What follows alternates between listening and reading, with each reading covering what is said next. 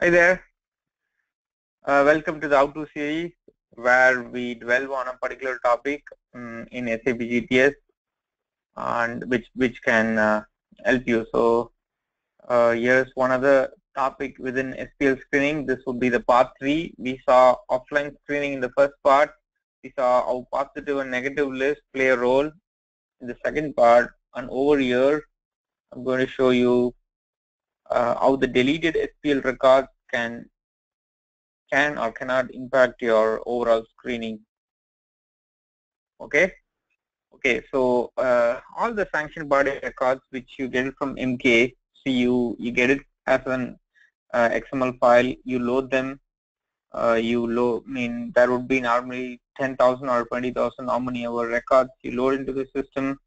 Every record is assigned with the validity date, valid from and a valid to. So these MK they collect all the data from the various agencies, and once they identify a sanctioned body, they attach a date to it. Some records can be infinite, like till 12/31/9999. Some records can be, let's say there is a child labor organization which is being deemed as sanctioned only for a certain amount of time. They are sanctioned. Nobody's supposed to do business with them for 3 years. So that's where the validity date comes into picture. So you would create a SPL master record and you would attach a date to it. So your SPL screening, when you screen your customers, vendors, or any of your business partner records, you want to screen against the sanctioned body records. There is an option which allows you to say whether you want the validity date to be impacted, meaning if you want the system to consider the validity date or do you want the system to ignore them. So it's all driven through config, and GTS also gives you an option where you can mark the records to deletion status, like after they are finish their validity, the system can automatically have a deletion indicator set to those records. And there is also another option where you can include those records or you can exclude those records. So all sorts of combination is possible the way you want the system to work. It depends on your business. It depends on the system. Some of these can play a vital role in how your business community would like the system to do the SPL screening. Also, it can play a vital role as far as the system performance is concerned, because SPL is one area where it takes quite a lot of workload from the system. So I'm going to show you an example of how an deleted SPL record plays a role in how the SPL screening is carried in the system. So also there are standard reports in the system which can let you know what are all the expiring SPL records in this week, and today, this month, this year. All those are standard reports. So let me get into the system. So I go to my main menu, SPL screening. I go to my master record. Over here you see something called display expiring function body list. I go here, I just say what are all the SPL records which are getting expired today. So I just click today. Oh, nothing is expiring today. Let's see what's expiring tomorrow. No records. What's expiring this week?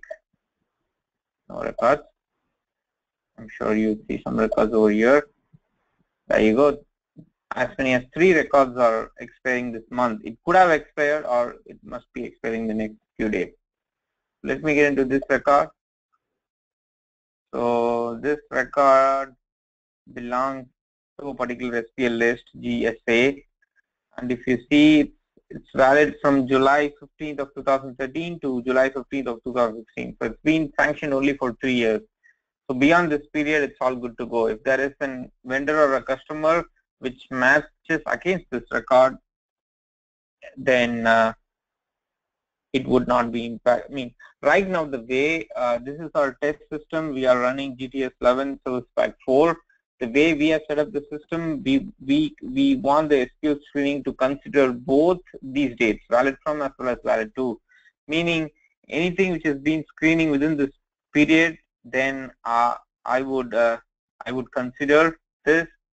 If it's outside this range, then it would play no role. So if I take the same, so this is my SPL record. I take the same name. So let me try to that in GTS. There is something called as simulation. So I'm going to try to simulate the screening of this record. So I'm going to give the same name, exact same name. I'm going to give the exact same address. And the way I've set up the system, I mean, as I said before, I want the validity dates to be effective. So right now, if you see, it's already, I mean, it's July 15th of 2016. So we have passed the validity date. Because I want the system to consider this date, and I'm screening as of now, it should play no role. So let me see. So I take the, see, it released. If I would have screened within July 15th, the system would have blocked, because that's how I've configured the system.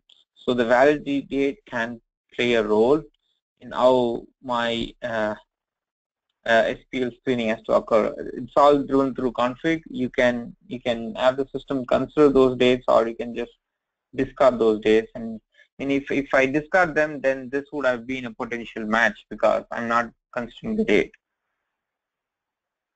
I can give one other example.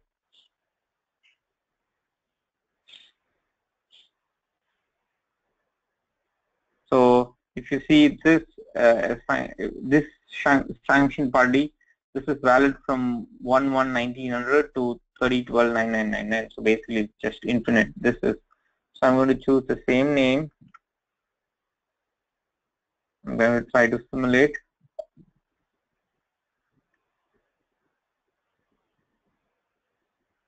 Oh, there is no address. So let me take. I'm going to screen.